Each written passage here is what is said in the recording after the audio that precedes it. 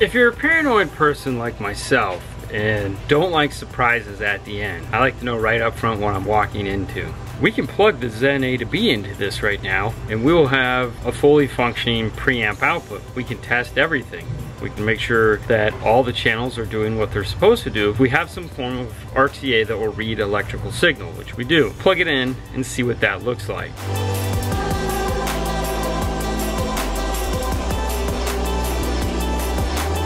Today's show is brought to you by AudioControl, making good sound great. With a full line of integration devices, signal processors, and amplifiers, they have something for every install. All their amplifiers come with their popular high-level to low-level section, from the basic amp to the most advanced. Their D-series amplifiers also come with their DSP processors built into them, making your installation even easier. So make sure to head over to audiocontrol.com, and we'd like to thank them for being a sponsor of the show. For the install we're doing in this car, we're going with an external DSP that has 4 channels of input, front and rear. It creates a 6th channel subwoofer output. And seeing how this has so many outputs, I'm going to put some shrink wrap over the RCAs that we're going to be using for this. One is left front, which in our world is white. 2, which will be gray. Rear is 7 and 8. 8 I've found, which is right rear door. That's purple. 7 is going to be green. Now, in case you're wondering what these colors are, these are the standard wire colors for these corners of the car. If you've ever put in a radio before, they use these standard colors. If you've ever seen a factory wiring harness adapter, they use these standard colors. And it just makes it easy. We can look at these quickly in a glance. Let's get over in the car and plug this in. Plug in the USB blue connector first, the big gray speaker harness, the smaller black main power harness. As soon as you do that, you'll start to see blue and red lights flashing away, which is what we want to see. That's good. It means it's communicating, it's reading the system, and then it goes orange. And then orange is actually more of a yellow. According to the instructions, that's that green-red or yellow, which means normal operations. I'm gonna turn the key on, turn the radio up. We'll have no sound, but it'll put voltage into the RCAs, which is what we're looking for. Plain pink noise in the system. We see that nice flat output. That is exactly what we want to see. This is what's coming out of the driver's front speaker. We check the volume control by having Fernando turn it up and down. It goes down, it goes back up. We also want to check to make sure that the blinky light is working here. As you can see, it changes colors. That means it's properly receiving the signal. I'm going to switch over to a rear RCA, and the passenger rear door is working. That's telling us our signal is working exactly how we want it to. We have front, we have rear, it's going where it needs to. It's ruler flat, perfect for tuning.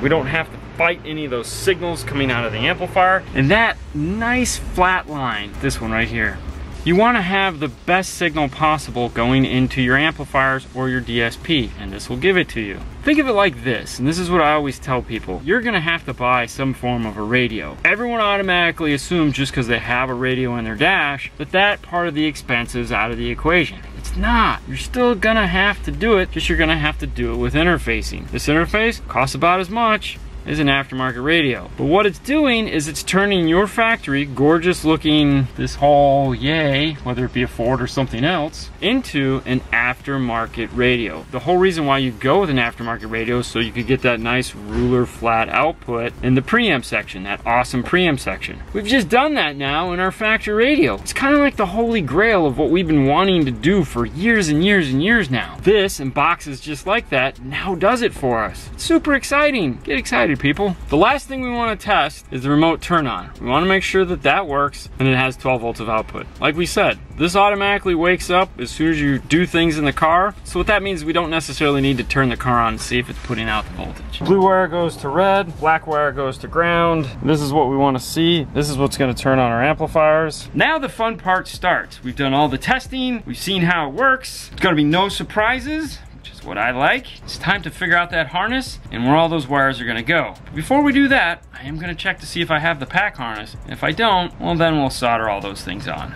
Pack Audio APH FD02. We have it in stock.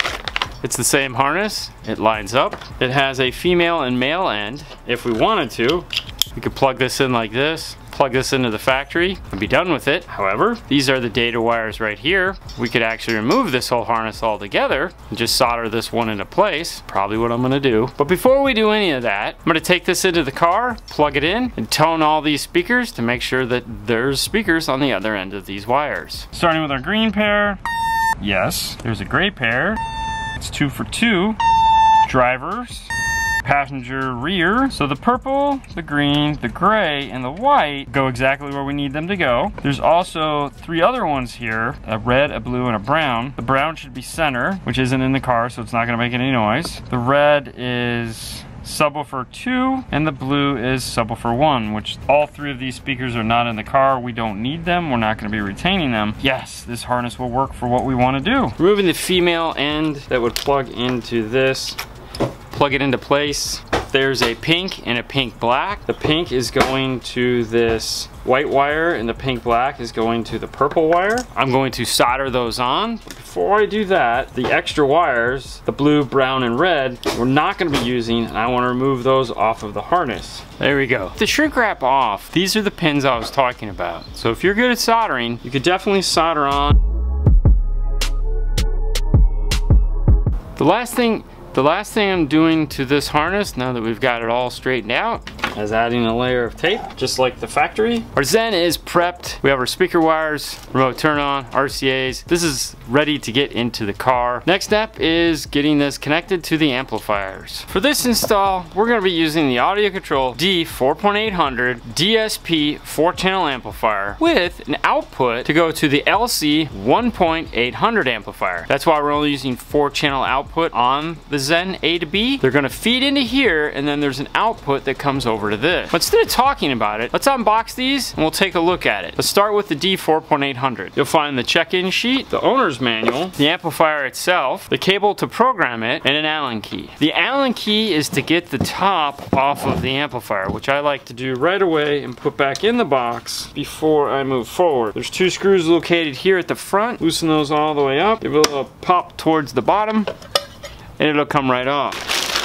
The D4800. This amplifier is one of the most universal amplifiers on the market today. Let me explain why. First off, it has 80 amps of current draw. It has a 4-gauge input for both power and ground, remote turn on. Remote turn on, though, can be done multiple ways. 12-volt turn on from something like the Zen A2B. If you look on the top of the amplifier, you have a switch here that says GTO signal sense on and off. This allows you to use the inputs here to turn on the amplifier via DC offset. We're not going to be using that, so we want to make sure that our switch is in the off position. RCA inputs front, RCA inputs rear, and then line out. This is the output that goes off to the sub amplifier, which is programmable through the software on the amplifier. To use the software, the blue cable provided plugs into this USB input right here. Next to it, you'll see the option port. This can be used for a couple different things. The Bluetooth dongle or the future iData interface for it. That way this can plug directly into an AR, plug directly into any iData installation, and do similar things that this Zen is doing. These 3 connectors here, that's right, 3 connectors here, are your high level input. Why would there be 3? You have front, you have rear, but then you have front high input. The reason for this is depending on the installation, you may have a car with an amplifier like this one that there's no form of integration on it whatsoever. It's got a tweeter output, it's got a front mid-range output, and it has a rear. This allows you to use this amplifier's internal high level to low level adapter with 6 channels of input, and you can sum the front high inputs with the front inputs in the software. Think of it as their LC7i built into a 4-channel amplifier. One of very few amplifiers that have internal summing capability built into it. To control the level of the front high input, it is done through the software. The other nice thing is if you bought just the LC and not the D version, it has those same high level features also. There would be a gain control here that allows you to do your summing mix on the top along with your other gain controls. Located over here next to the USB is your ACR3 volume control. The ACR3 is going to control this output here if you would like. It also allows you to toggle through the presets. Those presets can also be controlled here if you buy the Bluetooth dongle. It has your stereo outputs for 1 and 2 and 3 and 4 located here. It'll do down to 2 ohm stereo and 4 ohm mono. We're going to be using 4 ohm stereo. Some of the specifications on the amplifier: 125 watts by 4 at 4 ohms. If you decide to run it at 2 ohms times 4, you will go up to 200 watts. If you'd like to bridge it into a 2-channel or 3-channel mode, you can get 400 watts at 4 ohms out of the combined channels. Input wise, if you're going to be using it as low level, they'll take 500 millivolts all the way up to 6 volts. For high level input, you have 3 volts to 40 volts. Frequency response on the amplifier is 10 Hz to 24,000. Total harmonic distortion is less than 0.01%. For a full list of all the specifications on the amplifier, make sure to head over to AudioControl.com where you can check them all out there. Next, let's take a look at the sub-amp, the LC 1800.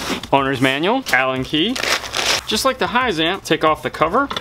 The LC 1800 is a spectacular sub-amplifier. A couple features on the top to note. It has the GTO signal sense input. Make sure it's off. It has AccuBass. All of the AudioControl amplifiers are designed to go in multiple ways, via RCA inputs or line level inputs. If you're putting this into a system with a factory radio, it may have a feature called bass roll-off. Bass roll-off is where, as you're turning it up, you'll notice the subwoofer doesn't get any louder, but your mids and highs continue to. With AccuBass, it's a feature put into the amplifier to help alleviate that. It also will work as a bass boost too, depending on your needs. Your crossover, low pass, between 30 and 230 Hertz. Your gain control, 180 degrees phase switch. It has what they call the MILC source clip input light, as well as your gain maximized. When these things start flickering, that's telling you gotta start turning things down. If your source light comes on, that's telling you that your source unit is starting to distort, turn it down. If your gain maximized light starts coming on, that's telling your gain is up too high. The D4800 has those also. Maximized input as well as maximized output. Your source level clip light is located here. On the end of the amplifier, you have your 80 amps of fusing, 4-gauge input for both power and ground, remote turn on, your high level input, your line level input, has up to an 8-gauge output for your subwoofer. It is a positive and negative output that will play down to 2 ohms, as indicated right here. And it has an input for the ACR1 remote level controller. Some specifications on the amplifier: it's 500 watts at 4 ohms, 800 watts at 2 ohms. It has the same maximum input voltage on the low level at 500 millivolts up to 6 volts, and 3 to 40 volts of input on the high level. Total harmonic distortion is less than 0.01%. When I'm using both of these amplifiers in this configuration, I like to call it my 5-channel amplifier. I come out of this RCA here and come into this RCA here. I don't like to use the ACR3 subwoofer volume control. I like the ACR1. It's just a straight volume knob. It has a stopping point and it has a starting point. It's not an infinite spin. The ACR3 spins and spins and spins, but that's my personal preference. It's up to you to decide which ones you like.